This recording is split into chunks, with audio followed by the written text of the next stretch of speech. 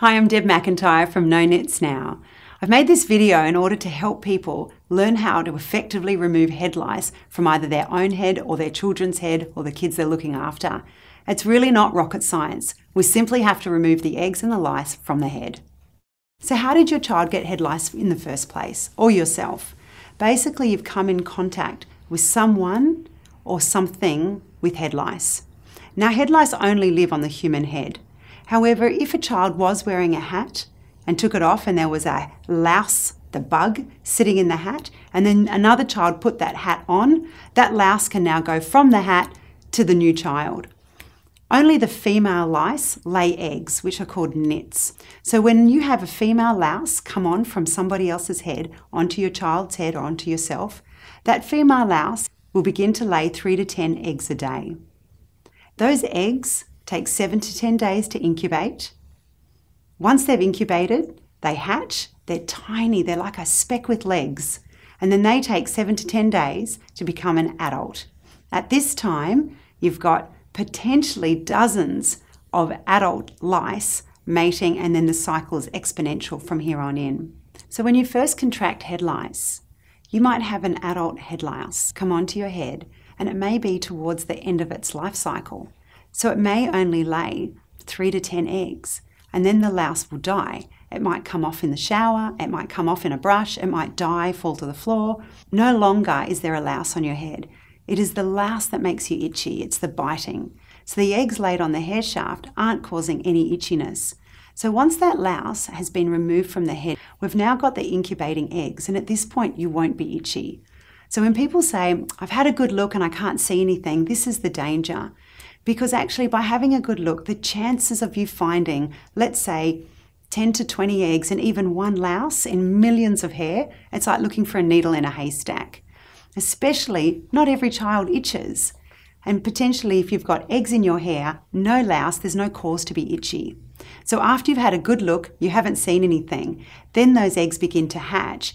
Now there'll be mild itchiness with all those baby lice on your head, but you still won't see anything. Because the baby lice are like specks with legs. They're tiny. The likelihood of you finding something is very slim. So lice only live on the human head. They don't live anywhere else on the body. They don't live on your pets, on your animals. They're not breeding in your couches, in your beds, in your furniture. They only live on the human head. They're designed to walk through your hair. They've got a claw on each of their front legs, as you can see, and they're actually designed to walk through the human head. So when they come off your head, if they're left on a blank piece of paper or the floor, they're actually not going to go very far in that space of time. Generally, if one came off on your pillowcase while you were sleeping, when you woke up in the morning and when you go back to bed that night, you'll probably find it within a small section of your pillow. It'll still be there. It's not like a bed bug or a cockroach or any other creature that's running away and hiding and coming out. Actually, it's suicide for them to leave the head. Once they've left the head, they've got 2 to 3 days to find themselves back to a host before they're going to die. We don't need to worry about even the eggs leaving the head. They're always attached to a hair shaft. So they're super glued to that hair shaft. If that hair was to come away from the head, either in the brush or onto the floor, that egg, the likelihood of it being able to continue to incubate, it's the warmth of your head that is doing the incubation, is very slim. If you were unlucky enough to have that hair shaft leave just as that egg was hatching and that louse was coming out, it has to find a host very quickly. I guess like a newborn baby, it needs to feed instantly and be warm. So it's not going to be able to survive off the head very long at all. Basically, off the head, we're really looking for the live adult lice. They're not breeding, they're not covering your house, they're not all over your furniture, all over your clothes. 99% of the problem is actually on the head. However, it is important to be aware that if a louse came off onto your bed or into your brushes, that you need to remove those things so as not to spread the problem to other people in your family. When it comes to cleaning, you don't need to go crazy. You really need to spend the time doing the combing and getting the problem out of the head. However, it is important to do a few things. I think it is a good idea to change the bedding, especially in a child that's all over the bed and they're not staying stationary in one spot all night. If a louse was to come off and be on their sheets, when they go back that night, that louse is simply going to find its way back to the host. If you've got another set of sheets, it's pretty simple. Just remove the sheets, throw those in the wash. You can just pop them on the line and pop them back in the cupboard. If the louse was clever enough to live through the wash, through the line, once it's in your cupboard, you're not going to be putting those sheets back onto your bed for another week. That louse will have died. Towels, hot dryer, 20 minutes. You can wash them again, the same sort of thing as the sheets. With your hairbrushes, remove all the hair, boil the kettle, pour some boiling water over the brush. Lice seem to have this supernatural thought around them that people think there's no way of killing them. I need a nuclear bomb. Anything that's going to kill an ant will kill a louse. They're insects. So if you're pouring boiling water over an ant, you know it's going to die. So pouring boiling water over your hairbrush, it's going to kill any lice, any eggs that are on there. If it's a very good hairbrush, you can always place that in the freezer for 24 hours. You can give things a vacuum. Again, if you place an ant on a hat and you were to vacuum the hat, the ant would come off. It's the same thing with the louse. It's not disappearing into nothing. So you're able to vacuum your couches, your car seats, the house. If your kids are doing cartwheels, give the place a vacuum. But honestly, the problem is really not everywhere, but it's important to do those things. So I want to talk now about some of the things that don't work, some of the myths that are out there. One of the most popular myths is that you can suffocate head lice by covering your hair with coconut oil or olive oil or even mayonnaise. Apart from that being an incredibly messy solution, it doesn't actually work. Because when you put the oil, the coconut oil, you would literally have to cover the entire louse, every louse and every egg, leaving 0 air pockets. The lice actually have 13 breathing holes on their body, so you'd need to effectively be able to cover each of those. Each breathing hole holds about 2 hours worth of oxygen. So unless you're going to be dousing your head, in fact, putting it into like a bucket of oil and keeping it there, it's really not effective. And when you wash it off, those eggs manage to live through that process anyway. Another myth that I hear all the time is that you can kill the head lice and the eggs with a hair straightener.